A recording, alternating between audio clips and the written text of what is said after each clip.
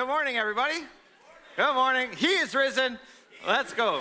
He is risen indeed, man. There's something always so special about Easter Sunday morning. I try to point out throughout the year that every Sunday is actually Resurrection Sunday. But man, there's just something different about Easter Sunday morning, where you get up a little bit earlier. My kids are a little bit too big to do this, but you throw your kids a little bit higher in the air on Easter Sunday morning. You put a little syrup on your waffles, whatever it is, because man, this is such a special day. So yeah, for centuries, Christians have been joining and gathering like this and turning the volume up to 11 some mornings because, man, he is alive. He is not a worldview. He's not an idea, but he is alive this morning. He's calling man and woman unto himself even this morning. And so this is like so familiar for some of you, but we also recognize Easter Sunday morning is a time where lots of guests are coming. And so maybe you came on the arm of a friend. And so if you're coming to my house, I'd want to be a good host. And so I'd want to make sure your jacket is in the closet and, you know, what can I get you to drink? And so for those of you who are guests here this morning, I want to just address some elephants in the room, okay? Some things that maybe you don't want to think about, but we need to talk about them. So I'm just trying to be a good host, okay? So when we think about Easter Sunday morning, I can see, there's lots, but I can see like 3 hesitations or 3 pushbacks for you, okay? And the first one, for those guests in the room, is like an intellectual pushback to like the events of Easter Sunday morning, because what we're talking about this morning is actually a miracle claim that somebody who was dead became alive. All right, so at the center of Christianity is a miracle claim. And so for lots of people, there's like an intellectual barrier because you know that dead people do not become alive. So you're like, these poor people coming and singing these songs, like this doesn't happen. Why? What's the big deal, right? So I totally understand that. But I'd want to say, if that's kind of your hesitation here, is, man, you are right at home with the Bible, because almost every single person in the Bible didn't believe the claim either, because they knew that dead people didn't become alive either. And so there's a guy, an apostle, and his name is Thomas, and we know him as Doubting Thomas because he was a rational person and didn't believe the claim that dead people become alive. And so you're right at home with the biblical witness. The question that I'd want to ask you, and there's only 2 responses to this question, is just this. Has or does the universe, like all that we see, all that is present, has and does the universe sustain and create and sustain itself? Okay? Has and does the universe create and sustain itself? There's 2 answers to that question. The first one is yes, it does. That the universe does create and sustain itself. If that's your answer to the question, then simply you're right. Miracles cannot happen. They just can't, because all we see is what exists. There's nothing outside of that. The other option to that question is to say, no, that the universe has not created and does not sustain itself, whether that's a higher power, whether that's a being beyond our consciousness, whatever it is, all right? The other answer is no, that the universe has not and does not sustain itself. And if that's your answer, you've actually opened the door to a God that can come into human history and do things. Okay? And here's what I'd point out.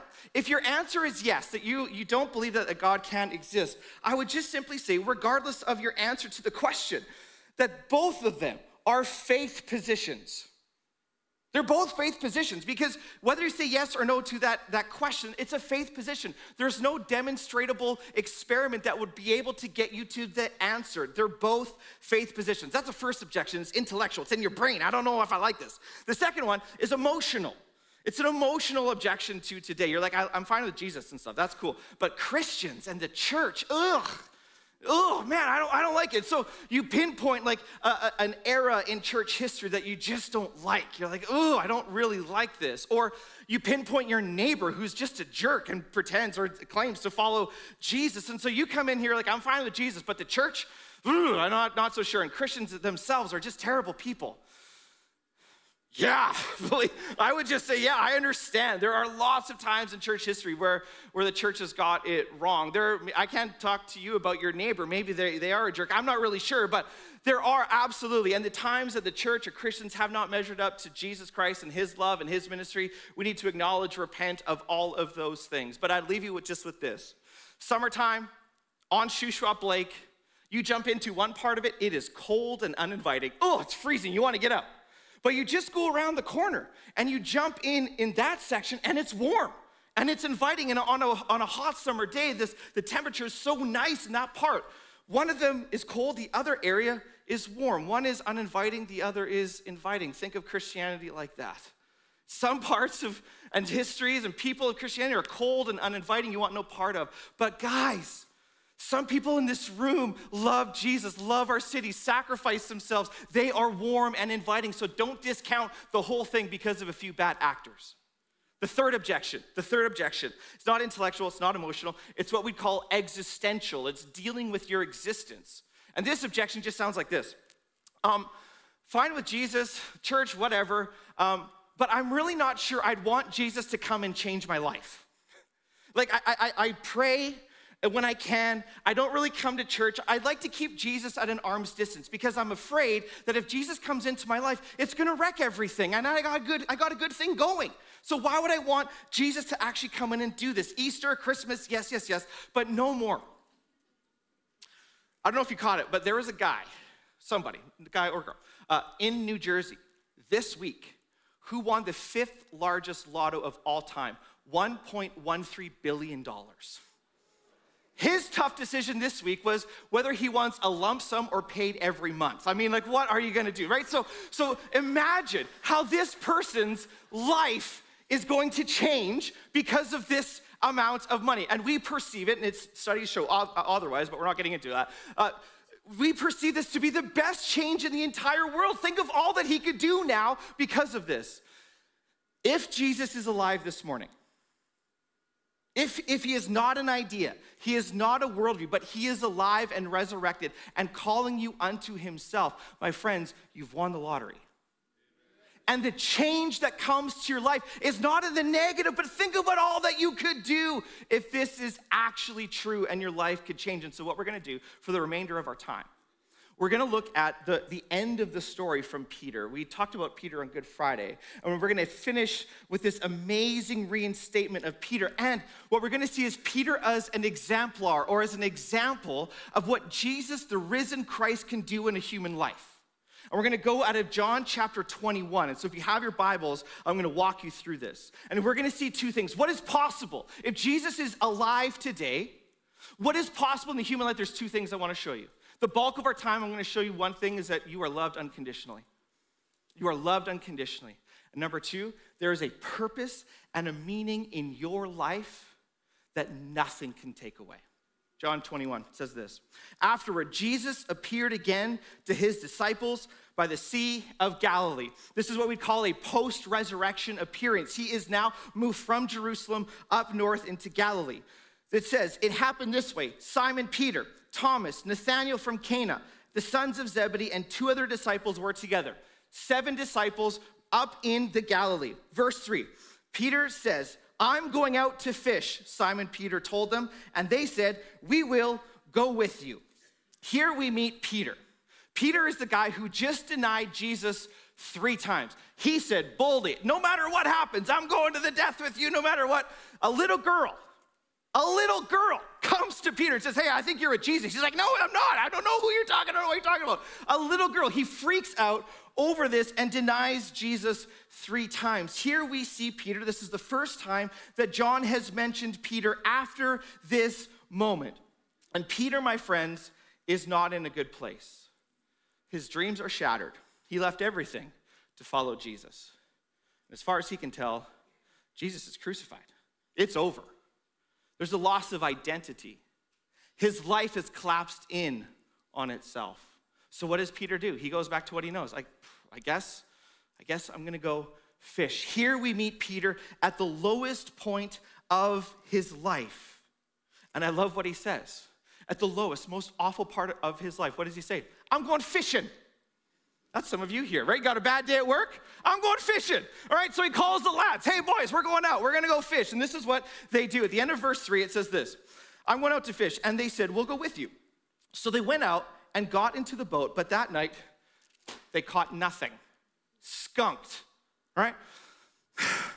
In the original language, what happens here is the word nothing is emphasized. And they caught nothing. In other words, here's Peter, the failure again. The thing that he thinks he can do, he can't even do. He's a failure. This is Peter, the failure. Matthew 16, Jesus pronounces, Peter, I'm gonna build the church on you. He's like, okay, good. A few verses later, he has this other interaction with Jesus. And Jesus is talking about his cross and what's going to happen. And Pete doesn't like that. Pete's like, no, I don't like this whole thing. And Jesus calls him Satan. Like, that's a low point. In your life, if Jesus calls you Satan, it can't get worse than that, okay?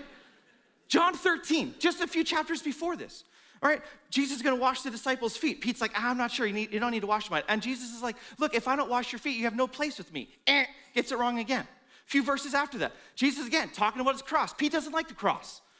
I want you to be victorious. I don't really like this whole cross thing. And then he says, I'm actually going to go and die. And Pete's like, well, if that happens, I'm going to be with you no matter what. And then Jesus is like, no, actually, that's not going to happen. You're actually going to betray me and disown me 3 times before the rooster crows. And then it happens. And then Jesus gets arrested. And Pete knows all this sort of stuff. And the person that's arresting Jesus, he takes out a sword and cuts off the ear of a guy named Malchus.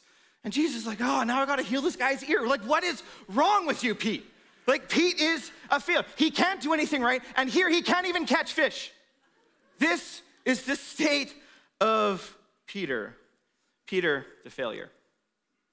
When I was growing up, my birthday's in November, and so growing up, my parents held me back a year, so I was the oldest in my class. And that was actually really embarrassing a lot because people were like, why? Did you fail? Like, what happened? And so I would always have to say, no, like, I didn't fail. But when it actually came through was the year that I could get my license before everybody. And so I remember my parents bought like a driving set of lessons for driving. And I was in this white K car with the red cloth interior. You remember those cars? Just an ugly, ugly, ugly piece of machinery. And so I go to my examination. But before my exam, everybody knows in my class, because they're like, finally, Thronis is going to get his license so he can drive us all around, right? So I book the appointment. I'm in the car with the examiner. We do the hand things and the signals, and she's like, what I want you to do is I want you to pull out, and I want you to go into the entrance and exit way, and I'll tell you what to do. Fine, reverse. I pull out into the exit and entrance way of the ICBC office in Kelowna. As I'm pulling into the entrance and exit way of the parking lot, a huge Cadillac comes in at the exact same time, and I freak out. And I put that white K car onto the curb. And I fail immediately. He said, just do around the block and come back. And I remember, guys, driving back to my high school thinking, what am I going to say to people? Because everybody knows I'm going for the test. How did it go? I failed in the parking lot.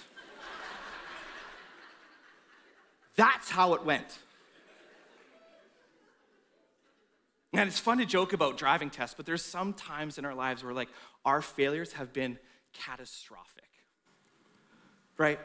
Like the divorce. And you're like, I don't want anybody to know. I don't want anybody to hear.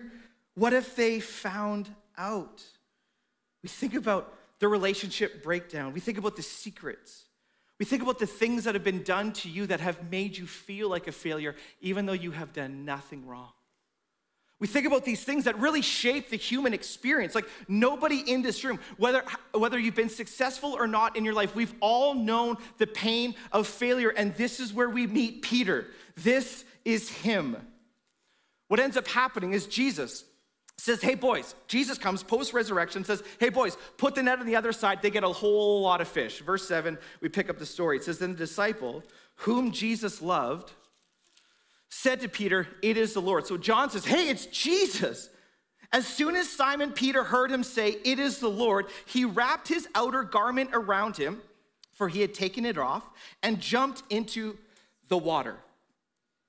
There is something about Jesus that after all that has happened, after all of the disowning, after all of the shame, that when Peter realizes it's Jesus who is resurrected from the grave, he jumps in to go to see him. And my thought is, in the moment of failure and shame, you actually don't want to see that person. You want to run away. I don't want to own up. I don't want to have to face it. But what is it about Jesus that Peter knows his reaction could be different? It goes on. It says, verse 8, the other disciples followed in the boat towing the full net of fish, for they were not far from shore, about 100 yards. Another objection that you could have to the events of today is like, the Bible. I mean, how do we even trust the Bible? It's old and ancient. This is silly. Why would you trust this? Guys, how far away was the boat from shore? John gives us detail, 100 yards. How many fish did he catch? We're going to see 153. How many times has Jesus appeared? John gives us a detail, 3 times. I'm pointing out that these are details that only an eyewitness would have of the events themselves. My friends, you can trust what has been recorded by this eyewitness. Then it says in verse 9, when they landed, they saw a fire of burning coals there with fish on it and some bread. The term burning coals. The last time that John gave us a detail like that was in John 18:18. That was after the first denial of Peter to Jesus Christ. And it says, John gives us this detail, that there was a fire of burning coals that people were warming themselves around. And here's what John is doing. He's linking Peter's greatest failure to now his reinstatement. That's something, around a fire is where he actually denies, and around a fire is where he's going to actually feel something different. Jesus said to them in verse 10, bring some of the fish you have just caught. Simon Peter goes. It says it was full of large fish, 153. But even with so many, the net was not broken. In verse 12, Jesus said to them, come and have breakfast. Come and have breakfast. Here, Peter the failure experiences the radical hospitality of Jesus Christ.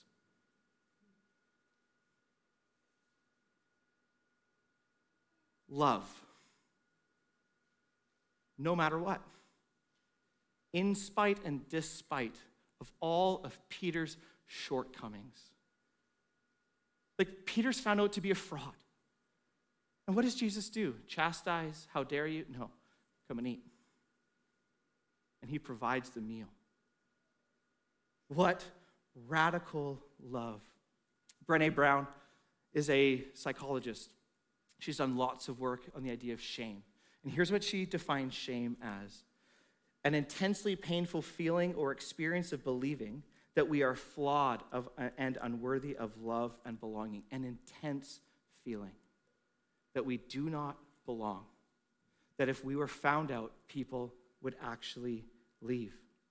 In another place, she says, if you put shame in a petri dish, it needs 3 ingredients to grow exponentially: secrecy, silence, and judgment. In other words, for you to maximize the feeling of hiding, I'm a fraud, I'm unworthy, what needs to happen is secrecy. Don't tell anybody. Silence. Zip it. No one's allowed to address this. And judgment. You feel judged because of that moment, that decision, that failure, whatever it is. That's when, she says, shame grows exponentially. And what does shame do? It makes you hide. What if people knew who I actually was? That's what shame does to someone. So when I think about that drive to Okanagan Mission Secondary School after I failed my driver's test, I didn't want to say anything to anybody. I wanted to melt. Secrecy. Silence. Because what would people think? What an idiot. He failed in the parking lot. So think about that, but just apply it to your thing you're thinking about right now. Here's what Brown says. If you put the same amount of shame in the petri dish and douse it with empathy, it can't survive. Did you hear that? Put the exact same moment, the exact same shame in the petri dish, and douse it with empathy. It won't survive.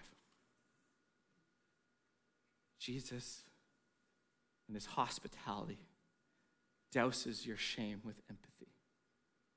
Because if he is resurrected from the grave, he is big enough and strong enough to take the shame that has bound you into that cellar. And as he bleeds out on a cross, the most shameful death available to humankind, he takes that moment, that shame, that hiddenness upon himself. And he is buried in the tomb. And this morning he rose from the dead. And he leaves your shame in that grave. And so that today, it's not secrecy, silence, and judgment. He knows, he loves, and he is making you breakfast. Come to me. This is the hope of Jesus Christ. There's a professor who's serving in the Midwest states right now. Her name is Auburn Sandstorm. But she wasn't always this professional. She shares a story in a collective work, a book.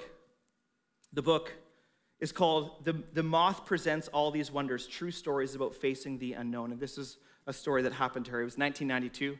She was 29 years old. She had just finished a master's degree abroad and had come back and was really passionate about social justice. And she got married very quickly. And the person that she married introduced her to a drug. So she's 29. She's curled up in the fetal position on a filthy carpet, going through withdrawal symptoms from the drug that she is addicted to. Not only that, but her anxiety attack is skyrocketing. Her husband is actually out on the streets trying to find the very drug that she is addicted to. What makes this moment even more painful for Auburn Sandstorm is the fact that her baby boy is sleeping in another room. And she feels the failure and the shame of her addiction and the state of her life. It was 2 a.m, and Auburn thinks desperately to reach out to somebody. She remembers that her mother gave her a little crumpled up piece of paper with a number and the name of a Christian counselor. And so at 2 a.m, Auburn phones this person. Hello? She can hear the person on the other end of the line kind of ruffle in bed. Hi, how are you doing? And she says, do you think you could talk to me? The person on the other end of the line says, yes, of course. What's going on? And for hours, Auburn Sandstorm just talks about her life, her bad marriage, her drug addiction, her child sleeping in the other room, the shame, the failure of this moment in her life. That person on the other end of the line just sat and listened to her. Wow, that's really hard. I can't imagine what that's like. Tell me more. And is present with her as she is in the dark night. This person stayed up with her the entire night, and Auburn Sandstorm's anxiety and withdrawal attack actually subsided to the point where she said, okay, you're a Christian counselor. Now it's your time to tell me a Bible verse or something. I can take it.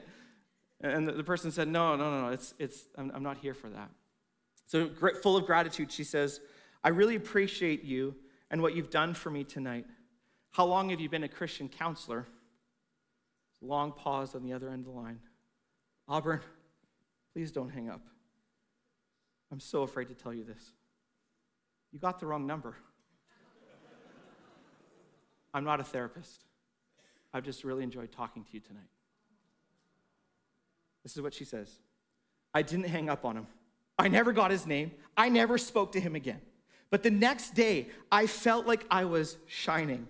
I discovered that there was this completely random love in the universe, that it could be unconditional, and some of it was for me. And it also became possible for a teetotaling single parent to raise up that precious baby boy into a magnificent young scholar and athlete who graduated from Princeton with honors. In the deepest and darkest, blackest night of despair, if you can just get one pinhole of light, all grace can rush in. Don't you see? If Jesus is alive and resurrected today, taking your sin and your shame upon himself, it's not just a pinhole of light that can rush into your life. It's an overwhelming array that can come and meet you to have breakfast with Jesus Christ. You may have objections to this, but I'm telling you, you want this to be true. You want this to be true.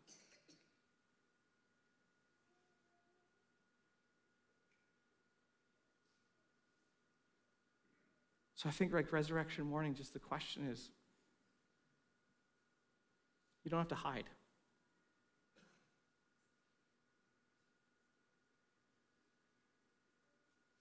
You don't have to believe the script anymore. That love is unconditional. I get it, like especially for guests coming on Easter Sunday, it's just like, oh man, I'm worried that I'm going to burn up in here. No. There's a meal. Come, no matter what. what Jesus does next is he continues a conversation with Peter. In the same way that Peter denied Jesus 3 times. Jesus asked him a question 3 times. Peter, do you love me more than these? And for like centuries, scholars have been trying to understand, what are these? Is it the fish? Is it the disciples? Is it the boat? What are these? Nobody knows. But he's getting at Peter's loves. Do you love me more than these? In comparison to these things, is your love for me more than that? See, if Jesus is resurrected from the grave this morning and is welcoming you to himself, he's not looking to just change your outer behaviors, all the outside stuff, because without changing the heart, what you're doing is mowing over weeds. They're just going to grow back up. But if Jesus can get to your loves, your life can transform. And then here's what he does. Is he says to Peter 3 times, feed my sheep, feed my sheep, feed my sheep. See, what was lost in Peter's denial is reinstated. Because what he's saying is, I want you to take care of the people that I love. And he does. He does. He takes care of them. He plants churches. He writes letters. The one who is afraid of a little girl is the one in whom will be crucified upside down himself. That's the end of the story for Peter.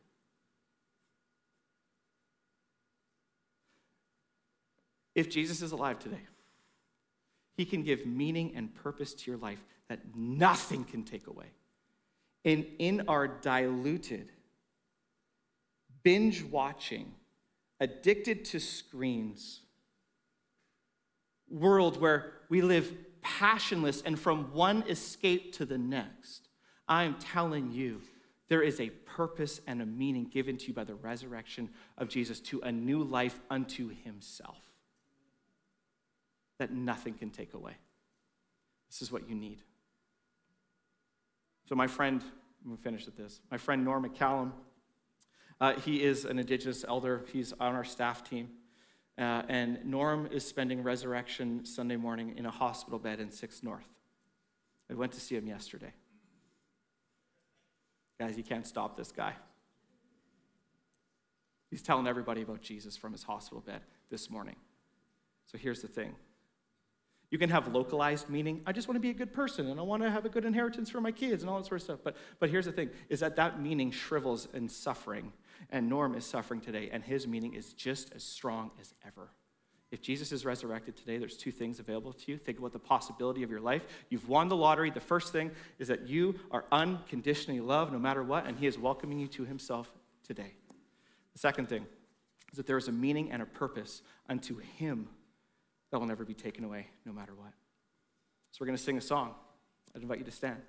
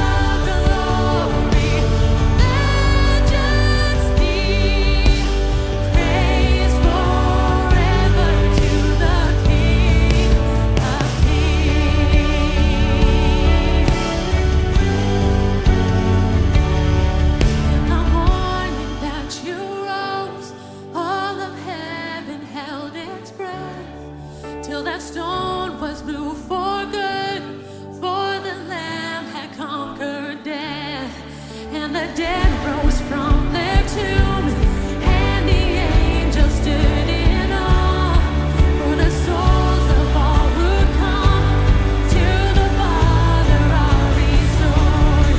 And the church of Christ was born, then the Spirit lit the flame.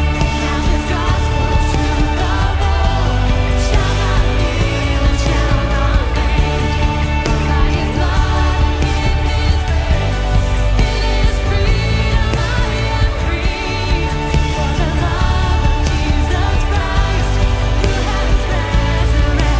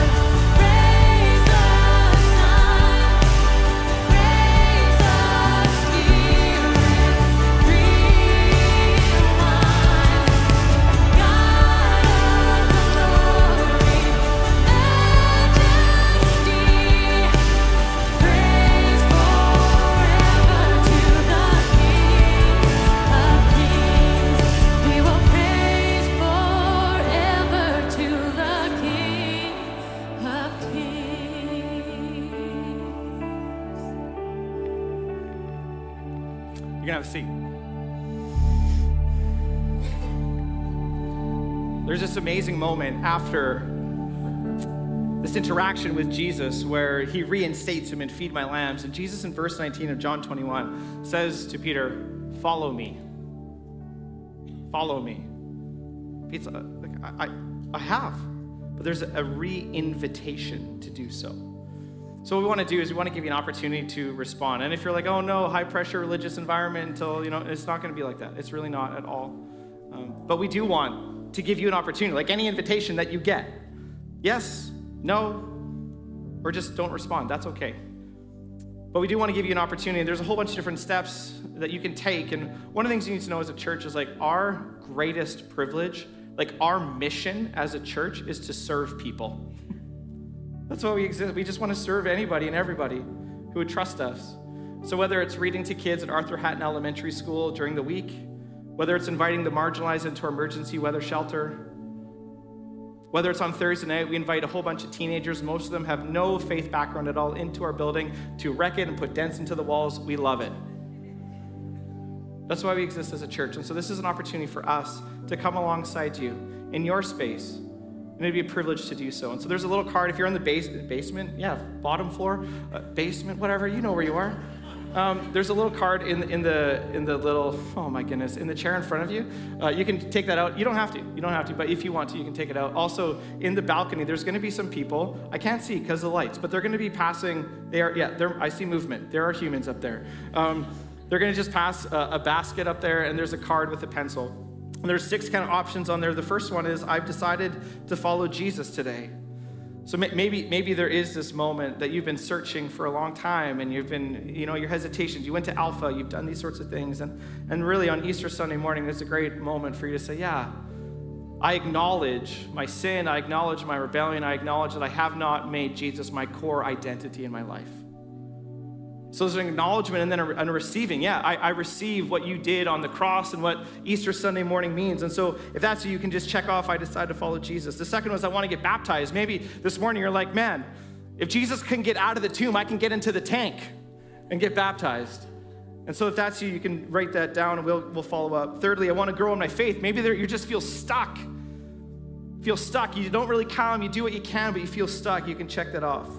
Fourth is, I want to get into a life group in a lonely culture. One of the main contributions of the church is to provide places for people. We want you to come. We want you to join. So we got groups all over our city that would love to have you this week in their living room with an apple pie. Life group leaders, you now have to serve apple pie this week. Fifthly, I have questions or would like more information, man, I love hard conversations and hard questions.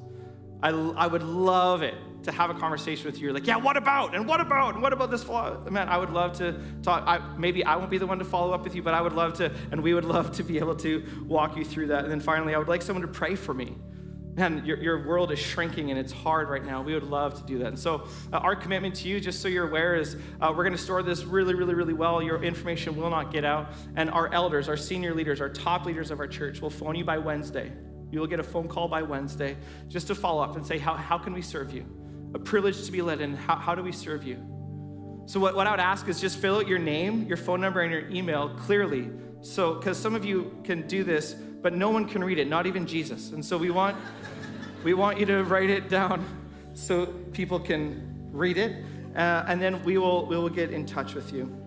What's going to happen is after you leave, there's going to be some people standing there with baskets. You can just drop that card in, and upstairs there are baskets as you go out in the 2 doors. But again, no pressure. But we do know, I do know, that Jesus all the time is calling people to himself, because he is not a worldview. He is not an idea. He is alive this morning. And maybe this morning, something has changed for you. So again, why don't we stand up and sing one last song?